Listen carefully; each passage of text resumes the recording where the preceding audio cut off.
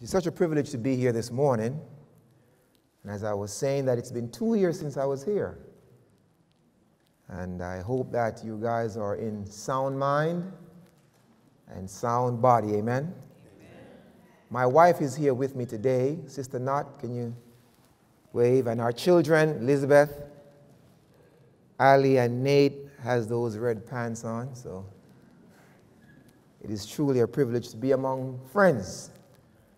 And as we journey through this wilderness of woe, we're going to pray once more as we open God's word. Please pray with me.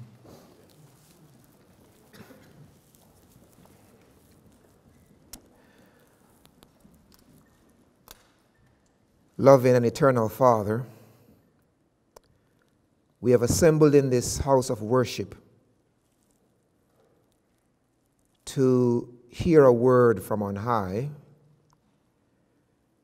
And we pray that you will speak to our hearts individually and collectively. And may this morning's message find lodgment in our hearts, and may it bring forth fruits to your name's honor and glory, is our prayer in Jesus' name. Amen.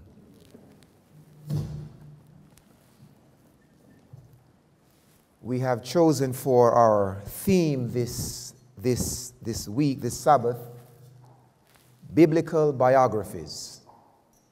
Our opening text was read to us so ably. We'll be looking at a man this morning by the name of Jehu, the son of Jehoshaphat, the son of Nimshi.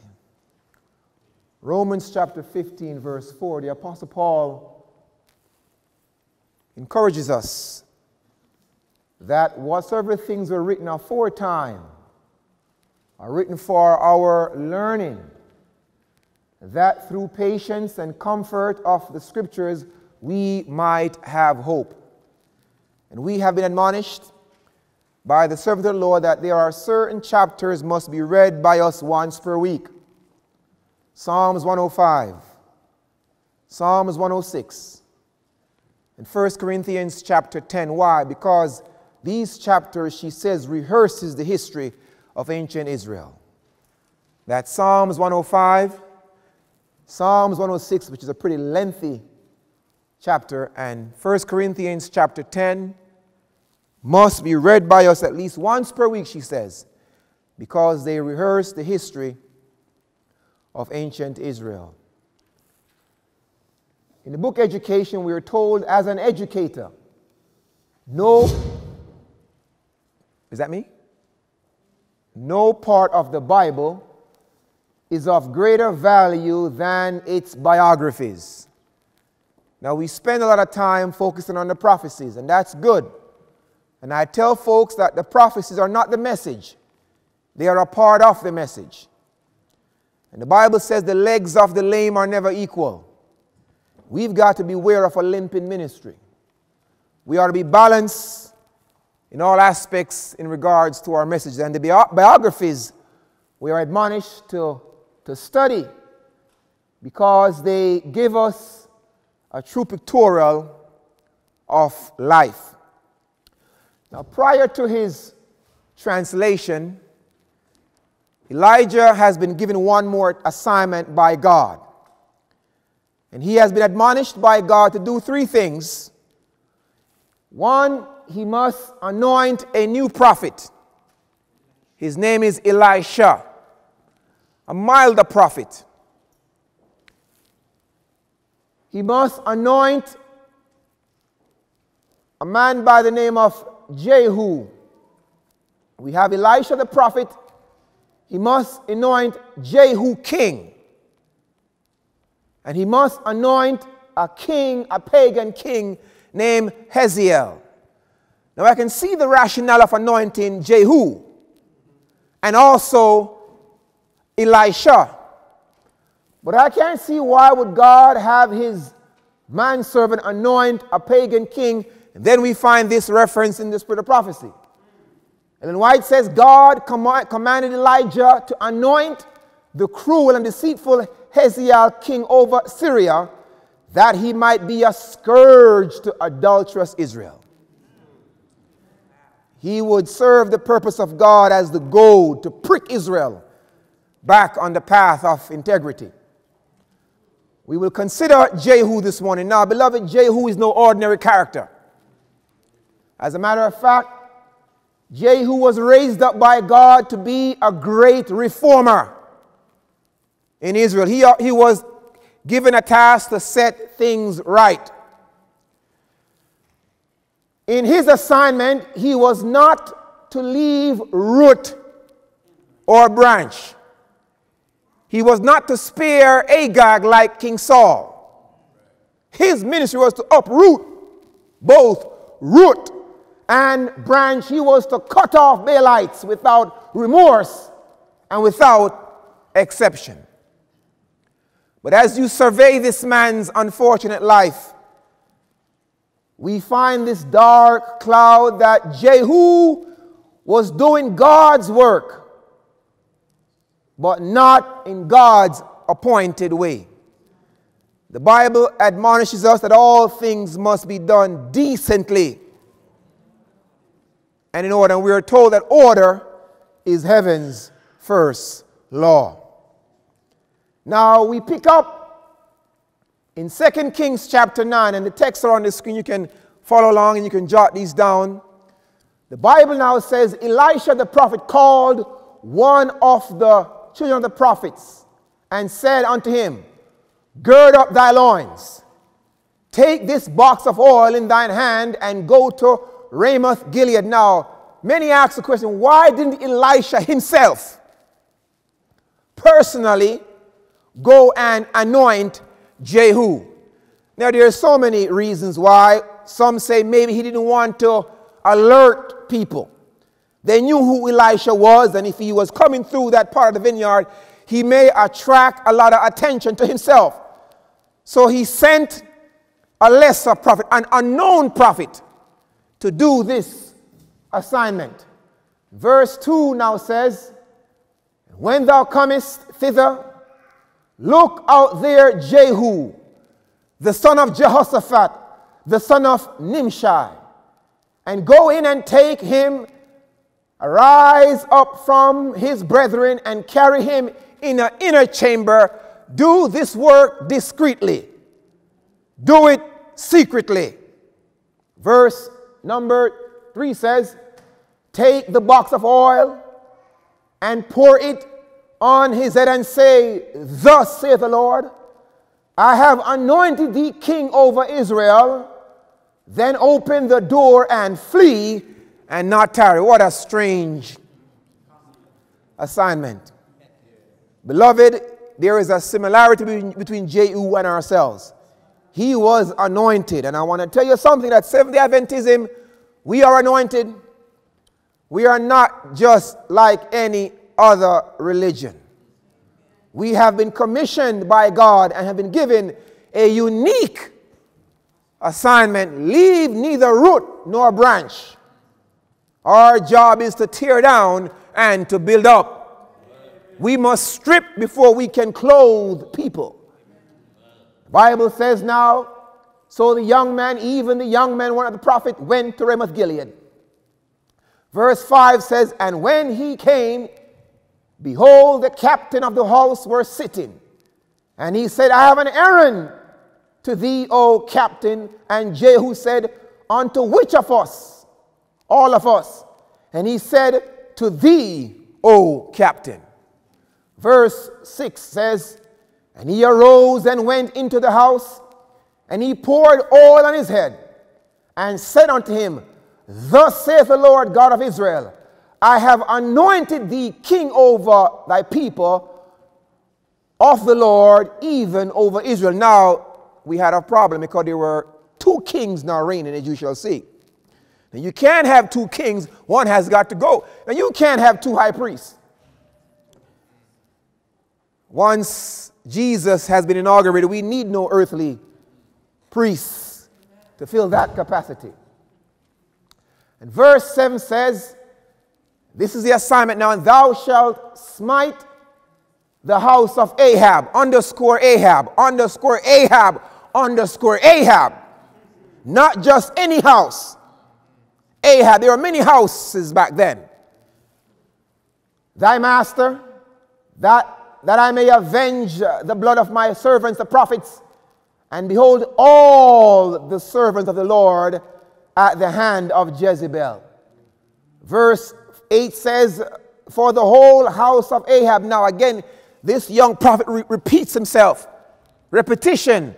Ahab shall perish, and I will cut off from Ahab him that pisseth against the wall. And that's not pleasant language, but it's in the Bible. That's Holy Ghost language. That's inspired language. Even him that pisseth against the wall, and that is shut up and left in Israel. Verse number 10 now says, and the dog shall eat Jezebel. Jezebel with her paint and her mascara has got to go. She had reigned too long. And the Bible says, and there shall be none to bury her. And he opened the door and fled. Now, beloved, I want to highlight some things about Jehu's character. And I hope that God can appropriate these things to our own lives as we look at this man. The first thing I want to highlight was that Jehu, he had a very boastful and he had a self-righteous zeal. That's not good. That's not good. And I'm going to read. The Bible says in 2 Kings 10:15, verse 16, he meets Jehonadab, his captain. Look what Jehu said to this man as he's on the Lord's errand. The Bible says in verse 15, and when he was departed thence, he lighted Jehonadab, the son of Rechab, coming to meet him. And he saluted him and said to him, is thine heart right as my heart is with thy heart? In other words, are you as righteous as I am? Are you as right as I am? And the fellow said, it is. And then he gave him his hand, and both of them took off in a chariot. Beloved, the Bible tells us this. In Romans 3:10, Paul says, as it is written, there is none righteous, no, not one. All that we do and say is because of the tender Jesus. All that we shall ever be is because of God. And the Bible says in Ecclesiastes 7:20, for there is not a just man upon the earth that doeth good and sinneth not. The Bible says a child is few born of a days, he turneth to mischief. There is none righteous but God, the Bible declares. This man was self-righteous and he was very boastful. As a matter of fact, 1 Corinthians 15:10, Paul says, for by the grace of God I am what I am. Are you a saint this morning? Let me tell you something. It's only by the sheer grace of God alone. It is said Sir Rowland Hill was a very upright and decent and moral man. And every time he passed a drunkard on the street, he would say, there go I, but by the grace of God. There go I, but by the grace of God. And as we do the Lord's work, we've got to beware of self-righteousness and beware of a haughty. The Bible said that pride goes before destruction. Everything in life has its prelude. You know, when you see the skies are dark and ominous, you know that rain cometh. Everything in life has its prelude, and exaltation has its prelude, its humility. And destruction has its prelude, it is pride. Wherever pride goeth, destruction followeth. Ellen White says we oftentimes measure ourselves by ourselves. Isn't that right? And we oftentimes compare ourselves by ourselves and we say, well, if I'm better than that brother, I'm all right. But when we look at Jesus Christ, how far we are from home. Beware of that kind of a spirit. Now, verse number 15 now said now, verse 16 said now, he continues his train of thought. He said now, and he said, come with me and see my zeal for the Lord. Come see me work for Jesus. You know, there are some people who can't do anything for Jesus unless somebody is accompanying them. Come see me sing for Jesus. Come see me preach for Jesus. Come see me witness. Come see my zeal. Now we need zeal, don't get it wrong. We need zeal to do God's work. But we don't need a boastful zeal and a self-righteous zeal. Ellen White lists several qualifications for service. Romans 10, Paul says that many have a zeal for God, but not according to knowledge. Some have knowledge and they ain't got no zeal. Some have a whole lot of zeal and they ain't got no knowledge. We've got to be balanced. Ellen White lists several qualifications for service. She lists knowledge. You've got to know what you believe. She lists benevolence. You've got to be kind and compassionate. And nothing is more repulsive than a mean, present truth Seventh-day Adventist. You've got to be kind and compassionate and merciful. You've got to be eloquent. You've got to know what to say and how to say it. And there was a young man in Charles Spurgeon there. He said, Mr. Spurgeon, why do I have to go to school to learn how to preach? After all, my grandfather went to school, didn't go to school, and he preached. Spurgeon says, because the folks your grandfather preached to didn't go to school. Your congregation, you've got to know what you're saying, lest you confuse people. But then she says, we've got to have zeal, church. All of these are needed for work, for essential for work, but they've got to be love for Christ in the...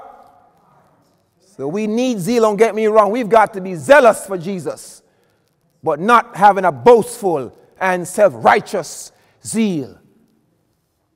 The second thing I want to highlight about Jehu is, and we're building, Jehu was very reckless in his zeal. You know, when I was young, we used to sing this song written by Franklin Belden. Let every lamp be burning bright. The darkest hour is nearing. The darkest hours from earth long night. Before the Lord's appearing.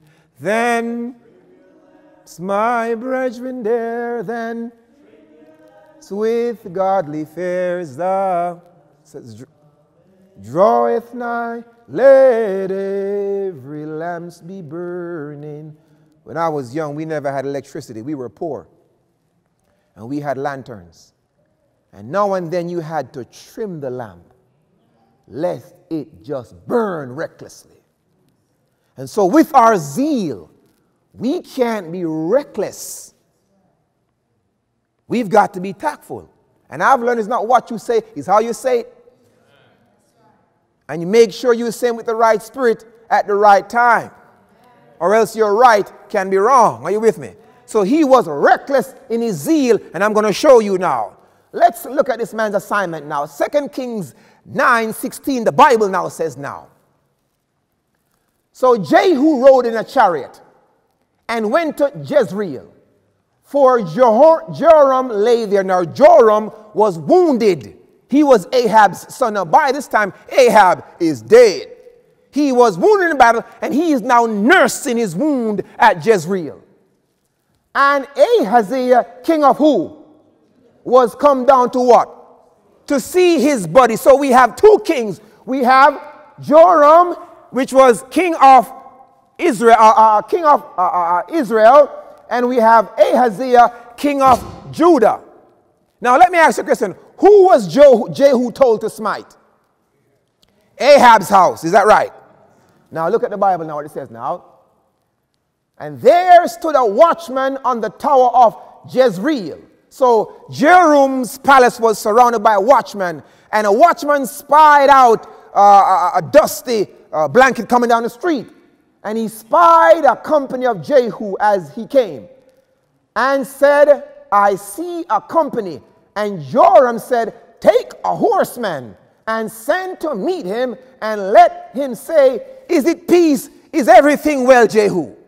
So this king dispatched a messenger. And the Bible now says so there went on horseback to meet him, and said, thus saith the king, is it peace? Now look what Jehu said. Jehu said, what hast thou to do with peace? Turn he behind me. In other words, you better fall in line, young fella. Ain't no peace here. And as the watchman is on the tower, he noticed the messenger did not come back again. So he told Joram that, and Joram now said, send a second messenger on horseback. Are you with me?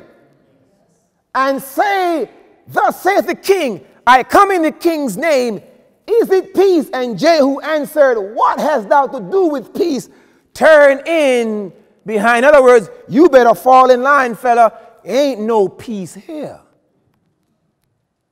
Finally, brothers and sisters, the watchman said, hey, king, the second rider hasn't come back. So he cometh again. So he says now, and the driving is like the driving of Jehu, the son of Nimshi, for he driveth furiously.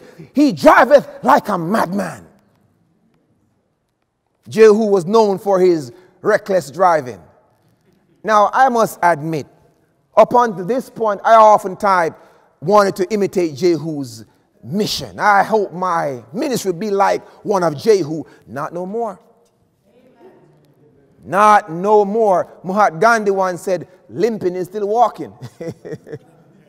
And I'd rather limp into heaven than run furiously into hell. He driveth furiously. Now, Ellen White says this, Testimonies to Ministers 3:3 says, all who are longing for some engagement, some ministry that will represent Jehu riding furiously will have opportunity enough to distinguish themselves. God will give you time to discover how you're riding for him on his mission. I want you to follow me now. So Joram now, bear in mind, he's now injured. So he props himself up now. And the Bible says in verse 21, and it said, make ready. And his chariot was ready. And Joram, king of Israel, and Ahaziah, king of Judah, went out each in his chariot. Now, both kings went out to meet this rider. And they went out against Jehu and met him in the portion of Naboth. This was the same vineyard that his mother usurped. You got to connect the dots, church. Verse 22 now says, and it came to pass when Joram saw Jehu, he said, is it peace? Jehu. And Jehu answered, what peace so long as the whoredoms of thy mother Jezebel and her witchcraft are so many. No, stick a pin. You see, I'm a Jamaican by birth, and I'm an American through naturalization. And where I'm from, you can get away with a whole lot of things. But if you want to get a beat down real quick, you just talk about somebody's mother. Now, in American culture, it's a whole different thing. As a matter of fact, when I was in elementary school, two little boys were at it. And one boy said, your mother's house is so small, the mat at the door says, well. And the other fired back, says, your mother hair is so nappy, she needs painkiller to comb it. And they went back and forth, and it was funny. And I said, where I'm from, man, you want to get her beat down, you just talk about somebody's mother. And beloved, the Bible says, and Joram turned his hand and fled and said to Ahaziah, there is treachery. In other words, did you just hear that? what that man said to me? And the Bible says in 24, and Jehu drew a bow full of strength and smote Joram between his arms, and the arrow went out his heart, and he sunk down in his chariot. Joram is dead. That's one. The house of Ahab is now crumbling, a deck of cards. But then Ahaziah was just in the wrong place at the wrong time. And I learned this from this man. You've got to be careful who you keep company with. Amen. You know, when I was at Oakwood College, the campus was polarized. I was there with Jeremiah Davis, and we had Wallard, and we knew who was who. And there were some guys I didn't hang around with because their arguments were just so loose. It was full of carnality. And these guys were future ministers. And Ahaziah, king of who? Judah. Now bear in mind, there was no prophecy against this kingdom. Saw this, and he says, I need to get out of this place quick, fast, and in a hurry. Maybe I shouldn't have rode along by the garden. And Jehu followed after him and said, smite him in his chariot. And he died there. This was recklessness because there was no prophecy. Second time that young prophet reiterated, the house of Ahab, the house of Ahab, the house of Ahab, the house of Ahab, the house of Ahab. That's two. That's dead. Now, Jehu isn't finished. The Bible says, Ellen White now says, now many are slow to learn the lesson that the Spirit manifested by Jehu will never bind hearts together. She says, it is not safe for us to bind our interest with our Jehu religion. And let me tell you something, Jehu has many descendants today. They have many descendants today. And how do you know what Jehu religion? You know, it's amazing. I had a buddy of mine, and we went to Oakwood together. And I see the spirit of Jehu in this man's religion, and it is frightening. He was my roommate for 3 years. He slept on this side of the room, and I slept on this side of the room. For every book he has, I have. It was so bad when we got our book voucher, we decided to buy Spirit of Prophecy books and photocopy our textbooks. We worked at Oakwood Campus Church together. We worked together, and he did a sermon. And the title was not good. And the title was Oakwood College, the Gateway to Hell. And I said, that's not fair because you went to Oakwood, man. Didn't you graduate? Didn't God keep you? The same God that kept you can keep others. Now, it's one thing if you're going to highlight one or two professors and warn folks, beware of those professors. But to castigate the entire school, you can't do that. And you shouldn't do that. And so Jehu now, in his quest for reformation, he was just capping anybody. We've got to be careful. She says that is an unsafe religion, and it will end in doom and gloom, as you shall see in a moment. Jehu now meets Jezebel. Bible now says now, and when Jehu was come to Jezreel, Jezebel heard of it. And she painted her face and tied her hair and looked out the window. This is the first time Jezebel mascara is mentioned in the scripture. And she was the first woman to put it on. She made herself sexy to seduce the man of God. And Ellen White says that spiritual Jezebel, just before she meets her demise, will try to make herself seductive through her art, through liturgy, to seduce the very men who have her death warrant. And we see it all through the ranks of Protestantism. She made herself attractive, and then she uttered this statement. And when Jehu entered at the gate, she said, hath Zimri peace who slew his master? In other words, don't you know who your queen is? And Jehu didn't even answer her. And Jehu lifted up his face to the window and said, who is on who? Hold on. Stick a pin. He didn't say who's on the Lord's side. Now, when you look, when Elijah was on Mount Carmel, he didn't say who was on Elijah's side. He said who was on the... But in this case, he said who was on Jehu's side. And they looked out, there were 3 eunuchs, and he said, throw her down. So he threw her down, and some of her blood was sprinkled on the wall, and the horses then trod under her feet. And after that, Jehu then sat down, and he had a hearty meal. He ate, and he drank, and said, oh, you know what? That woman, after all, she is a king's daughter. Give her a king's burial. And by the time the soldiers went out to get her cadaver, the Bible says, and they went to bury her, and they found no more than a skull and her feet and the palm of her arms. Some dogs had taken her limbs. And the Bible says, wherefore there came again and told him, said, the word of the Lord which he spake by Elisha the Tishbite, saying, in portion of Jezreel shall dogs eat the flesh of Jezebel.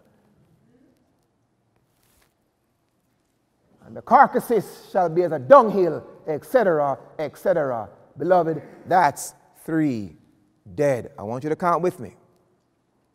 This man is leaving a Holocaust in his train. Then we find this now. 2 Kings 10 verse 1 now. The Bible says, and Ahab had how many sons? Now hold on. What kind of religion would permit a man to have 70 sons unless you have the true religion, which is one wife? You see, back in those days, religion was very promiscuous. And Jezebel's religion allowed one man to be in church, and he had several wives. You know, I was preaching in England, and I don't know what I had deviated and made a statement. It was regards to marriage and remarriage. And I said, there's only one grounds for divorce, and it's not because she burnt the beans, it's because of adultery. And the person who is guilty cannot get remarried. That's what the Bible teaches. And if you are in that, I pity you. And when I went home, I got a call on WhatsApp. And the lady said, you know, I was sitting in your service, and I want to ask you a question. Now, you know when folks phrase it like this, you know it's them. I have a friend. And the friend, you know, divorced and married another man. But they're happy now. They're serving the Lord. And I said, let me ask you a question. Your friend,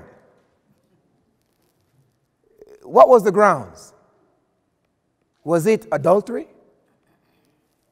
And she said, I don't think so. And I said, well, your friend is in a very peculiar situation. Because after all, children were born to that marriage. You know, the way of the transgressor is hard, the Bible says, man. What a tangled web we weave when we don't follow God. And then she asked me, what should I do? Yeah, I knew it was her after all. And I said, well, you know what, sis, I want to tell you something. Be honest. You've got to go to God, man. You've got, and I gave her some passages to read in the Spirit of Prophecy, and I said, go to God. And like Nike, whatever he says, you just do it. He had 70 sons. Now look what, and Jehu now wrote letters and sent to Samaria unto the rulers of Jezreel, to the elders, and to them that brought up Ahab's children, the babysitter, saying, take the heads of the men of your masters, your son, and come to Jezreel tomorrow. In other words, I want all 70 of their heads. And these men were afraid of Jehu. They said, listen, man, not even 2 kings can come against you. Whatever you said, we're going to do it. And the Bible says, and it came to pass, when the letter came to them, that they took the king's sons, 70, and slew 70 persons, and put their head in a basket, and sent them to Jezreel. That's not a bedtime story. That is in the Bible. Now let's add now. Now I am not a mathematician, but 1 + 1 still equals 2. If you add 70 plus 3, that's how many? That's 73. That's a whole congregation in some of our churches. That's 73 people thus far. But then it goes on a little bit further. 2 Kings 12, 14 and 12 through 14. This is where you see another recklessness of Jehu now. And he arose now and departed and came to Samaria. And as he was at the shearing house in the way, Jehu met with the brethren, or the brothers, of Ahaziah, king of who? Not the house of Ahab now. And said, who are you guys? And they answered, well, we are the brethren of Ahaziah, and we go down to salute the children of the king and the children of the queen. Is that right? Is that right? And the Bible said this in verse 14. And he said, Jehu, take them alive. And he took them alive and slew them at the pit of the shearing house, even 42 men, neither left any of them. If you add 73 and 42, what do you get? How much is that? 115? All right, I'm going to take your word for it. I didn't add it up, right? That's carcasses left in Jehu's trail. This is this man's religion, his reformation and revival. 42 brothers dead. But then the Bible says now, and when he came to Samaria, he slew all that remained unto Ahab, right, in Samaria, till he had destroyed, according to the saying of the prophet that Elijah spake. So he slew all the rest of Ahab's family, fulfilling the prophecy with the exception of Ahaziah and Ahaziah's 40. So he killed 43 people recklessly in his religion. You know, there's a time and a place for everything. And just because it's right doesn't mean it's the right time. You know, as a matter of fact, I was doing a campaign down in South Georgia at Macomb. Under this big tent, every night a woman would say, Reverend Knott. Every night as we shook hands, she would say, Reverend. And now we know that what the Bible says about Reverend. But I just tolerated it. Because they were coming out to the meetings and they didn't know much. And finally, we had a sermon and we preached, call no man on earth Reverend. And I saw her eyes open up. And then she said, Bishop Knott. Now, what if I had said to her, how dare you call me Reverend? Thus saith the Lord God of Israel. Only he alone is. I may have crushed her hopes and may have won the argument and lost the battle. And as present truth people, quotation, we are notorious for that. We are notorious for that. Beware of this religion. But it goes on now. Beloved, it is not an easy thing to maintain a balance in the Christian life. We, human nature, we have a tendency to push towards extremes, and thus many are fanatics, she says. One great preacher said, if the town clock be wrong, 1,000 watches will busily tick in error. There will be late appointments all over town. Employments line will form too late. Business deal will be deferred. The horses won't get fed on time. The constables oversleep. Lunch and dinner schedule will be off. Markets will not open if the town clock be off. And let me tell you something. If our spiritual clock is off, we will affect others.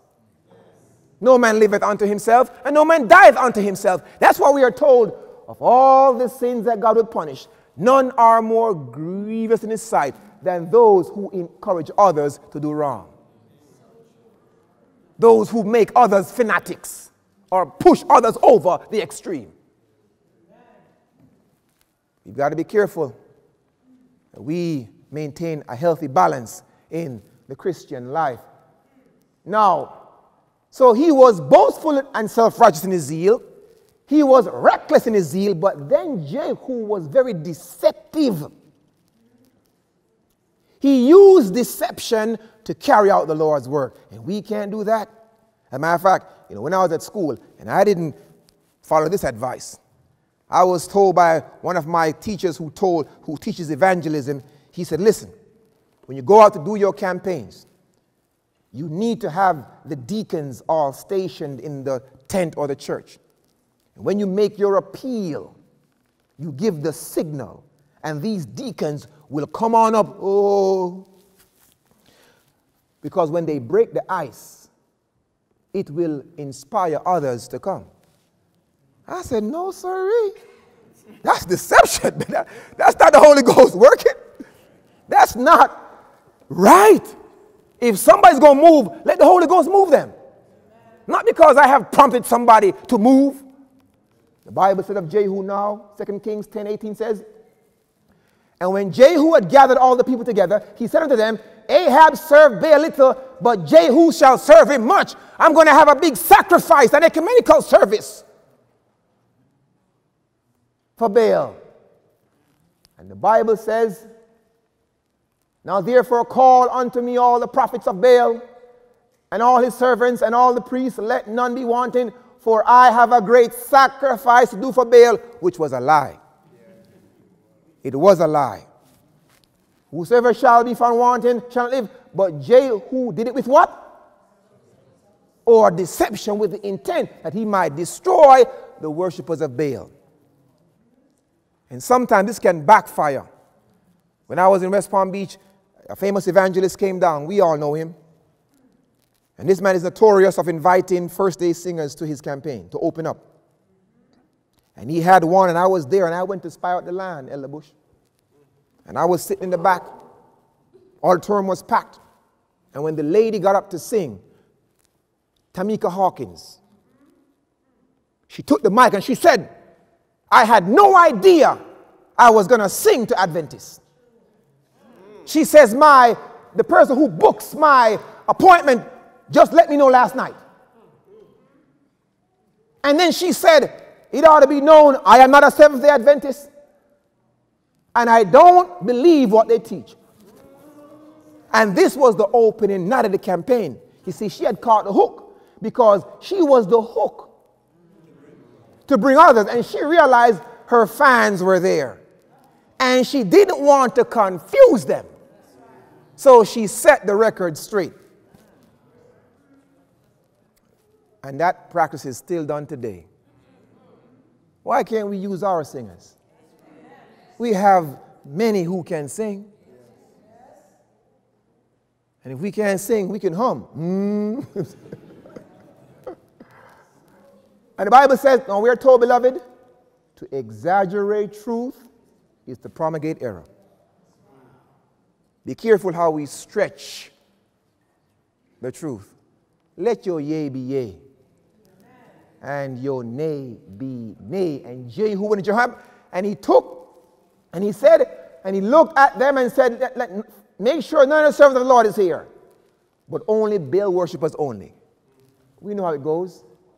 And it came to pass, and they smote them with the edge of the sword, and destroyed Baal. Brothers and sisters, he slayed them. He murdered all the worshippers of Baal. I've lost count now.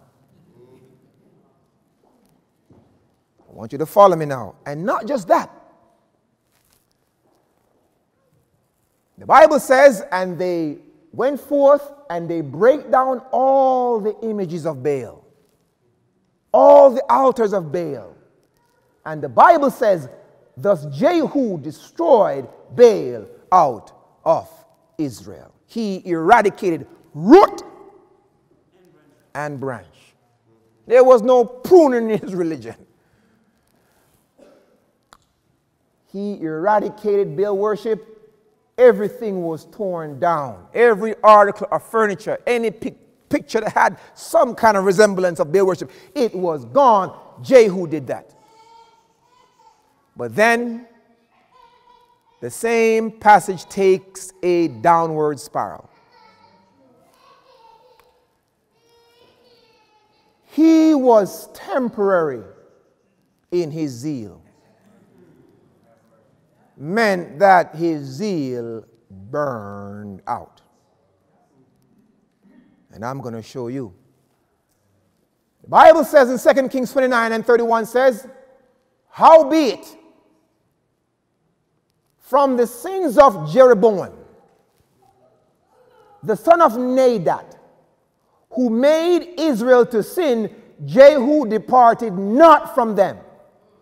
Now, just in case you don't know, the Bible tells us to sin. He says, to wit, the golden calves that were at Bethel and that were at Dan. But Jehu took no heed to walk in the law of the Lord of Israel with all his what? And for he departed not from the sins of Jeroboam, which made Israel to sin. Beloved, and the Bible says now, he reigned for 28 years, and Jehu slept with his father, and they buried him where? And that's the wrong place.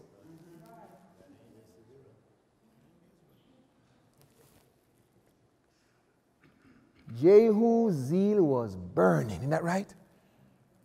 I mean, look at this man. This man eradicated everything, but somehow his zeal burned out. The Bible says, I returned and saw under the sun. The race is not for the swift. It's not how you start the race that God is concerned about. It's how you finish. And I want to tell you something. I want to finish strong for Jesus. What about you?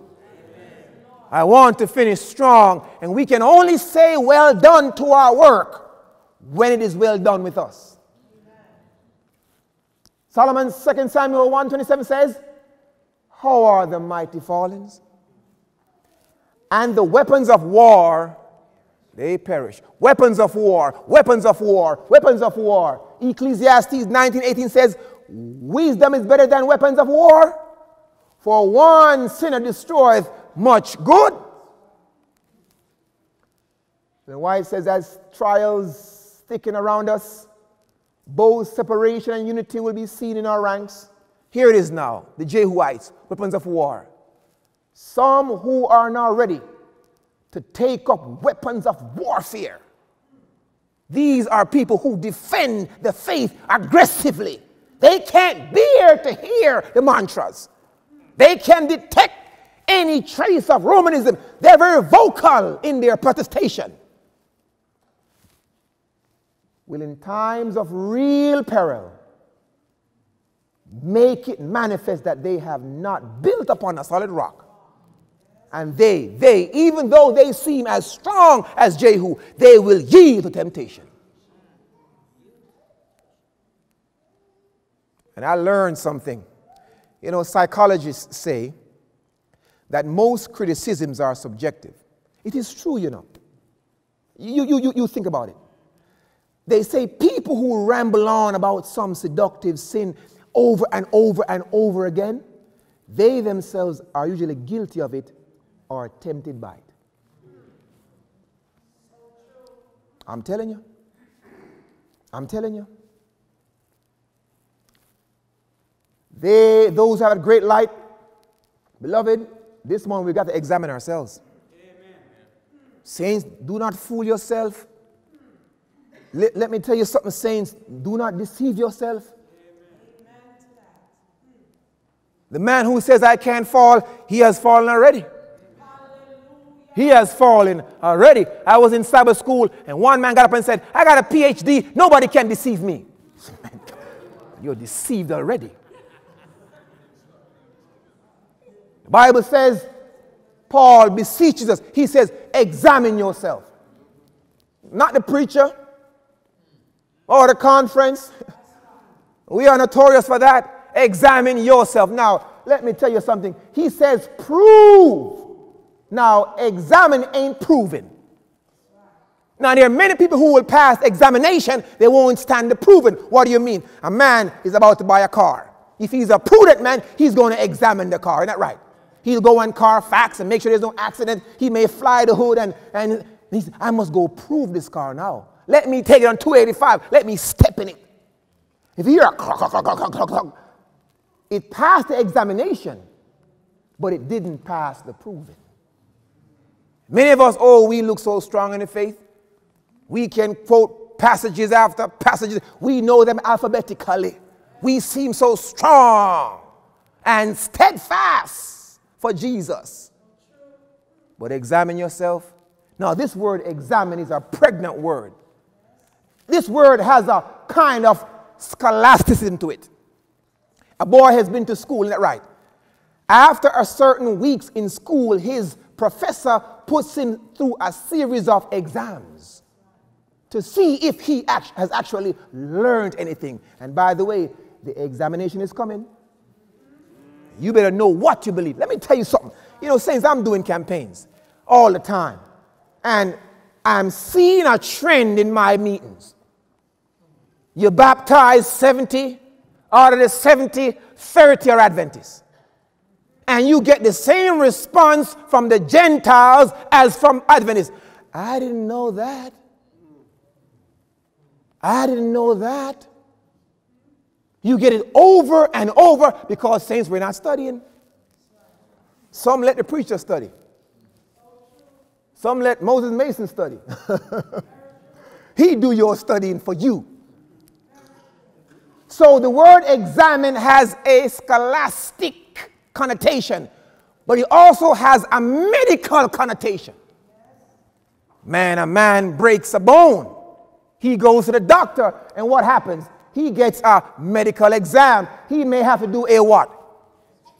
That's examine. That's good. Now, the patient say, Doc, I feel something. And the doctor will say, but the x-ray didn't see anything. I'm going to go a little further. He says, we're going to do an MRI. Now, what the x-ray failed to pick up, trust me, the MRI will. So when Paul says, examine yourselves, he says, don't just do a surface work. You've got to go deep down in the crevice of your heart. Examine yourself. We are told many acts that pass for good works, even deeds of benevolence, when closely investigated, will be found to be prompted by wrong motives. I'm telling you, church, she says many receive applause for virtues they do not possess. We call a man honest, and he's the most crookedest man in the church. You call a man faithful, and he's an adulterer. You don't know. We judge action, but God views the motives. Examine yourself, beloved. She goes on to say, the search of hearts, he inspects the motives, and often the deeds which are highly applauded in the church, when closely looked at, not more than base hypocrisy. Let me tell you something today, beloved. Richard Baxter, you got to get this book. It's called The Reformed Pastor. Ellen White says, she quotes him in Great Controversy. She says, you ought to get his book. You need to get this book. Whether you're clergy or laity, you need to get The Reformed Pastor. It is a powerful book. Richard Baxter said this in his book. The hand that makes another dirt. He says, the hand that makes another clean must not itself be dirty. He says, take heed to yourself, lest you should be void of that saving grace which you offer to others, and be a stranger to the effectual working of the gospel which you preach. Richard Baxter says, and at least, while you proclaim the necessity of a Savior to the world, your heart should neglect him, and you should miss him of interest in him of his saving benefits. He says, take heed to yourself, lest take heed to yourself, lest you perish while you call upon others to take heed of perishing. unless you famish yourselves while you prepare their food. And in my study, I've got to check myself, because sermon preparation is not devotion. And sometimes I get my warriors confused. Get up in the morning, getting ready, build a sermon. That's not devotion. I'm studying to give. I need to feed myself. He says, many have warned others that they come not to the place of torment which they have hasted themselves. He said, take heed therefore to yourselves first, that you be that which you persuade others to be, and you believe that which you persuade them to believe, and have heartily entertained that Christ and Spirit which you offer to others. You got to get the book. He that bade you love your neighbor as yourself did not apply you should love yourself and hate and destroy both yourselves and them. Amen. You've got to examine yourself. Let me tell you something. Jehu's religion. Jehu was prizing the fruit but despising the root. And that is with most Reformation in our churches and revivalists. They prize the fruit. Long skirts and veganism and all these are an outgrowth of what God has done for you. They prize the message and the delivery, but they despise the root. Jehu was prizing the fruit, destroying Baal worship and the axe, but he didn't take time to examine the root. Mr. Spurgeon says, many are prizing the fruit and despising the root, and they shall lose both the fruit and the root at the same time. Amen. He goes on to say, to labor for Christ is a pleasant thing, but beware of doing it mechanically. Ellen White calls it, she says, she says there's an evil with hollow formalism. Amen. We come, we sing at the same time. No, we got to have order, don't get me wrong. He goes on to say, and this you can only prevent by diligently cultivating a personal what? He goes on to say, my brother and my sister, I beseech you, church, it may be you will undertake so much service that your time will be occupied and you will have no space for prayer and for reading the word. You're so busy with church work and this and that you starve yourself. Beware of that. He goes on to say, the half an hour in the morning for prayer will be cut short, and the time allotted for communion with God and the evening will eventually gradually be entrenched. He says, upon this engagement and upon that accumulation, he says, when this is the case, I tremble for you. You're prizing the fruit and despising the root, and trust me, you're going to lose both the fruit and the root. He goes on to say, you are killing the seed by sparing it and denying it food. He goes on to say, you are undermining your house by drawing the stones from the foundation to pile them on the top. He goes on to say, you are doing your soul serious mischief if you put, here it is now, the punchline, if you put the whole of your strength into that part of your life which is visible to man, and forget that portion of your life which is secret between you and your God. And that was where Jehu went wrong.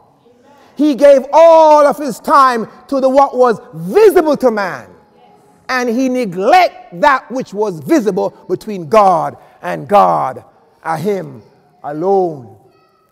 When you look at Jehu, a sad biography. When you summarize his life, he did not yield his mind and heart reverently and obediently to the worship of God. He followed a kind of animal impulse, which drove him forward in opposition to Baal and to Ahab, but he never stopped to inquire, what more would God have done? Or what more have I to do, God? He never stopped to inquire. He was just doing, going, killing, going, writing. He never stopped. Never stopped to inquire God's will. His commission was from God. His commission from God was right, but his heart was wrong. His heart was wrong. Oh, the commission was right. Go! But his heart was wrong. Fourthly, the death sentence from God was right, but his methods as an executioner were wrong. And don't come tell me that methods don't matter. It does matter. Because if we use the wrong method to do the right thing, many do evil that good may come. The methods do matter. And I want to tell you something. You don't have to compromise. You know, I was called, I went to Slough, and I was asked to do a campaign, and the pastor said, I want you to come in and do a 1 week. I said, stop. There's no such thing as a 1 week campaign. That's like a revival or something. No, you can't do 1 week. I said, listen, man, honestly, I don't go anywhere unless I have at least 3 weeks. And that is cutting it. And if I go 3 weeks, I go 6 nights per week and 3 times on Sabbath. Amen. I said, take that to the board. He says, oh, Knott, you don't understand, man. Man, these folks in England, man, they won't come out. I said, listen, only on those terms. Finally, he came back and said, okay, the board approved it. Got to Slough. Hey, the good Lord bless. Man, every night we were packed. Amen. It was so bad. On Sabbath, man, on Sabbath, you guys are cozy here. On Sabbath, all the kids had to sit in circles on the podium. They circled me like a tribe leader. I was in a little circle. Couldn't move. They didn't have enough space. Every Sabbath. And when the meetings came to an end, to God be the glory, we baptized 35 people. He said, I feel so ashamed. He says, could you give us another week? I said, I got to go back, man. It's not so much the method, it's the message. And I didn't have no soloist singing beside me every night. I had to play a clip from YouTube most nights just to get a song going. But God blessed. God blessed. The methods were wrong. Fourthly, he was impulsive and impetuous and drove furiously. And when the work was in his mind, but he had no heart service for Jehovah. His heart was not in it. Let me tell you something. As a commander, he was well versed in military tactics. Of course he was, captain. Yet he refused to defend his own country and suffer his empire to go to ruin. He never defended his own soul. That's treason. All the knowledge you know, all the texts you know, all the prophets you know, and you don't use it for yourself? That is treason, man. That is treachery. Sixthly, Jehu was angry at other people's sin, but not his own. Oh, I can't stand it. Girl, I went to this church, and I'm telling you, I couldn't think. But not his own sin. He drew on vengeance on others people's sin, but rationalized and justified his own. It's just culture. It's not so bad after all. Jehu's religion is unsafe. He served God with his hand, with his mouth, with his feet, but not his heart. Beloved, let me tell you something.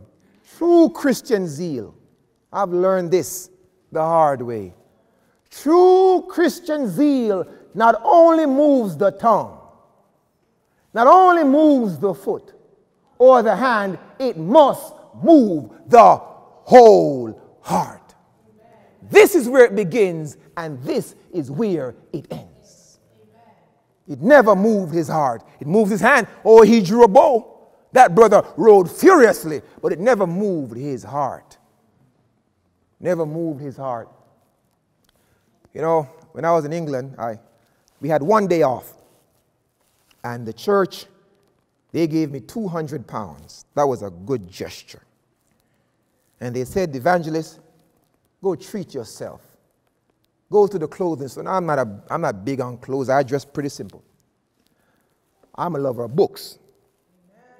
And so I said to my guide, I want you to take me down to the Metropolitan Tabernacle in London. That's Mr. Spurgeon's church.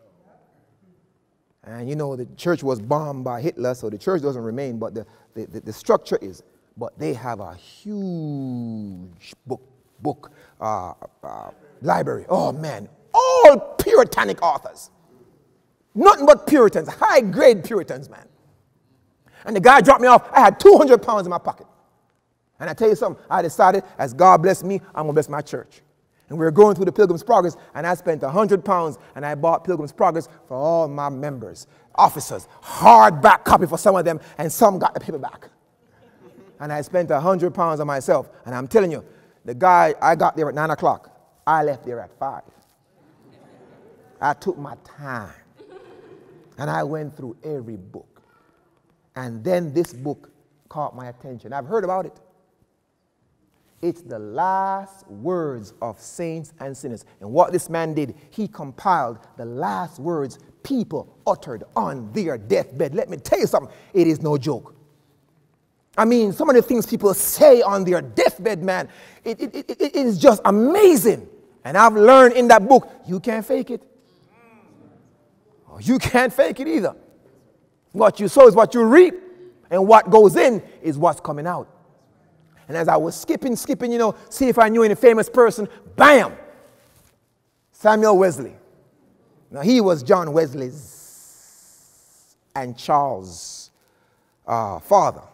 And I had the privilege while I was there to visit John Wesley, the son, his house, and it's in pristine condition. Man, you go to the house, man, and 3-story, and I went in his room where the bed, and then the lady said, that's his prayer spot. And he had a chest made. I think I have some pictures. A chest. Let me see. A chest. No, it's not a chest made. And then she says that was his stool where he knelt and he prayed from 4:15 to 5:15 every morning. And she said, but you can't touch it because it's so old. And when they walked down, I had to kneel down, touch a piece of history. And on his deathbed, Samuel Wesley got the two boys together. And his last words to John and Charles were, he said, John and Charles, the inward witness. The inward witness. The inward witness. The inward witness. The inward witness. In other words, what is inside must be a replica of what is outside. Your heart and your speech must synchronize. The inward witness. And it led, John was the preacher, Charles was the composer, and from that, he wrote this wonderful hymn, which many don't sing today, but it is such a profound hymn. Oh, for a heart to praise my God, a heart from sin set free, a heart that always feels thy blood so freely shed for me. A heart resigned, submissive, meek, my great Redeemer's throne, where only Christ is heard to speak, where Jesus reigns alone. A humble, lowly, contrite heart, believing true and clean, where neither life nor death can part from Christ who dwells within. He says, a heart in every thought renewed, full of love divine, perfect and right and pure and good, a copy, Lord, of thine. Thy nature gracious, Lord, impart, come quickly from abode, write thy new name upon my heart, thy new best name of love. Is that your desire this morning? A heart like that? A heart where God reigns supreme. I pray that you will not let sleep close your eyes until you're sure for a certainty that you have a heart like that. Father in heaven, oh God, we realize that the greatest element in the world today is deception.